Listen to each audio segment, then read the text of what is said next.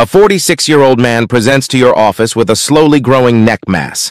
The mass is stony hard on palpation and seems to be fixed to the adjacent tissues. After initial evaluation, combination chemotherapy is prescribed to the patient. Several weeks later, the mass significantly decreases in size, and biopsy demonstrates many shrunken eosinophilic cells within the tumor.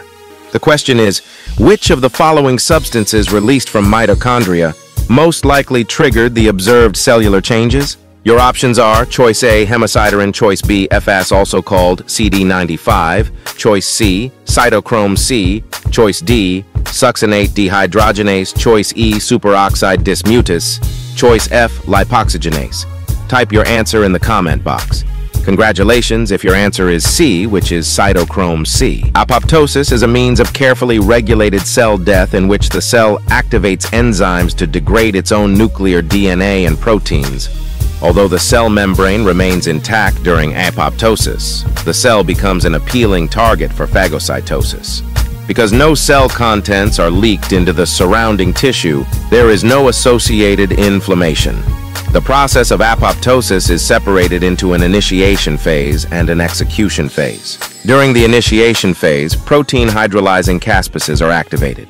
In the execution phase, these caspases bring about the cell death by cleaving cellular proteins and activating DNAs. The initiation of apoptosis occurs via signals from two separate pathways, the intrinsic, which is also known as the mitochondrial pathway, and the extrinsic, also known as death receptor pathway.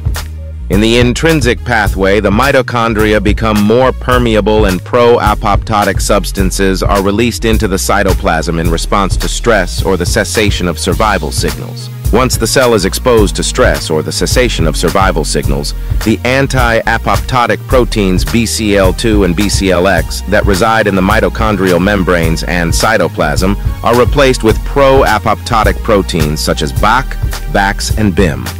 The pro-apoptotic proteins allow for the increased permeability of the mitochondria, which results in the release of caspase-activating substances like cytochrome C. If you chose any option other than C, you were incorrect. Let's briefly discuss the other options. Choice A. Hemosiderin accumulation is common in patients who have hemolytic anemia or who undergo frequent blood transfusions. It is not associated with apoptosis.